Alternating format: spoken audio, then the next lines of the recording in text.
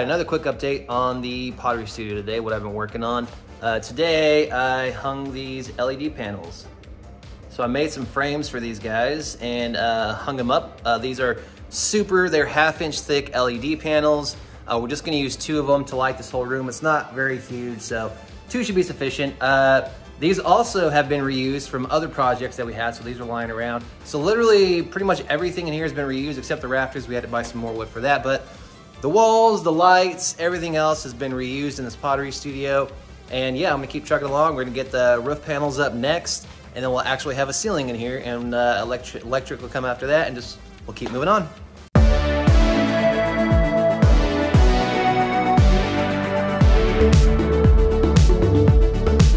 This Pottery Studio is being built in the building operated by Atelier 339 Inc.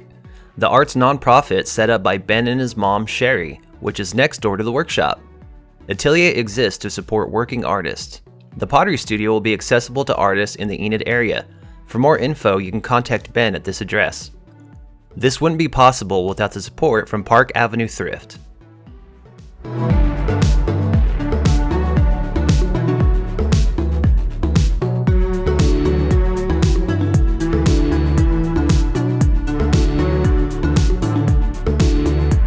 Now with every job comes the fun part.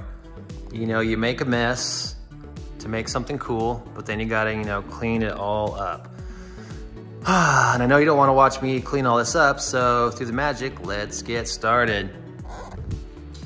And here it is, all cleaned up just like that. I'm gonna run some electrical, I'm gonna put this door in, and we're gonna keep rocking, but check it out so far. Look at that roof, that ceiling, it's awesome.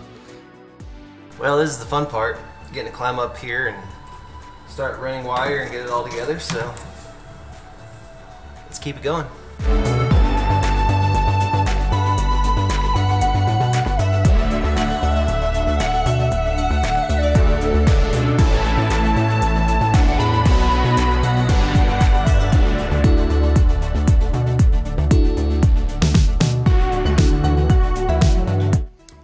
So, quick update, funny story. I just ran all the wiring for the lights up there.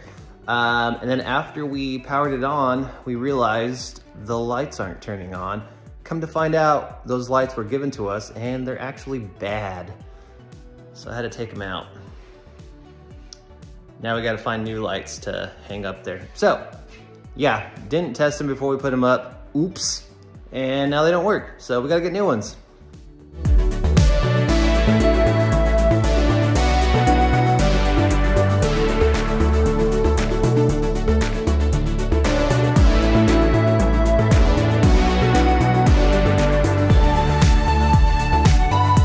Hey everyone, all right, so I just finished installing the new lights. If you remember a little previously, the lights that we did hang didn't work. So we got these new round LED lights. So let's actually flip the switch and see if they work. So here we go, moment of truth. Let me flip this camera around. All right, here we go. Hey, there we go. We have working lights.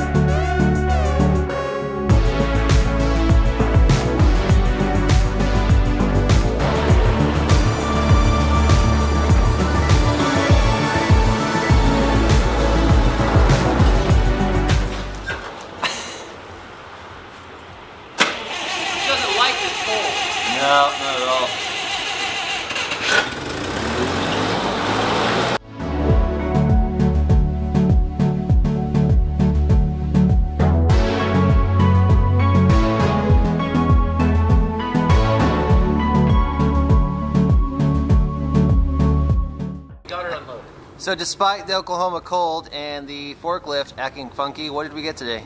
We got a kiln. Got a kiln! I mean, I assume that's, you know, this is what we ordered. We haven't looked inside it. We should probably look inside the boxes, right? Styrofoam! Woo! Ooh! Look at that! Oh yeah. That's a kiln. That is a kiln for pottery. And then it has this smart controller that we can control remotely, and also instead of using an old traditional relay, it uses solid state relay, which should dramatically extend the life of the heating elements.